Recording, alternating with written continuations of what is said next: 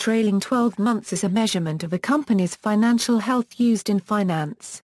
It is measured by using the income statements from a company's reports to calculate the income for the 12-month period immediately prior to the date of the report. This figure is calculated by analysts because quarterly and interim reports often show only income from the preceding 3, 6 or 9 months, not a full year. Because it does not represent a full year, this data can be skewed by seasonal trading patterns, say higher sales over Christmas, giving a less accurate picture of a company's fiscal health.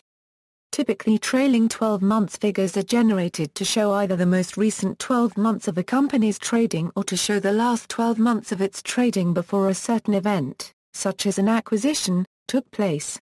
If no quarterly or interim report has been issued between the last preliminary report or annual report and the date in question, then there is no need to generate trailing 12 months figures, because annual and preliminary reports already contain figures for 12 months.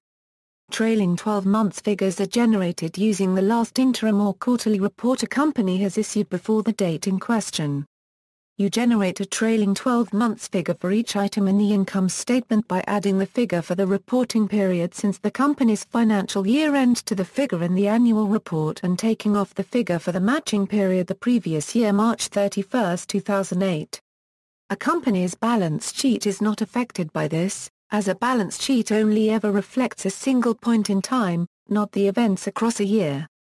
Example: if a company reports $1 million in quarterly revenue in 32,000, a $10 million yearly revenue on 122,000, and $4 million quarterly revenue in 32,001, the trailing 12 months revenue is calculated as $13 million as follows.